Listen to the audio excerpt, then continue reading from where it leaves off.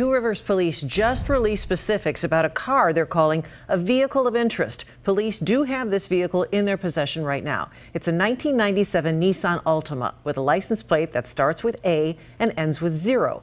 Investigators want homeowners and business owners to check their surveillance cameras for any video that may show this car. And this is the time frame for that video, February 19th, between the hours of 2 in the afternoon and 9 at night. Police also have a website where people can upload any video they have. We're going to post a link to it in this story on the 12 News app. 3-year-old Elijah Vue disappeared some 2 weeks ago. The FBI is offering a reward of up to $15,000 for information in the case.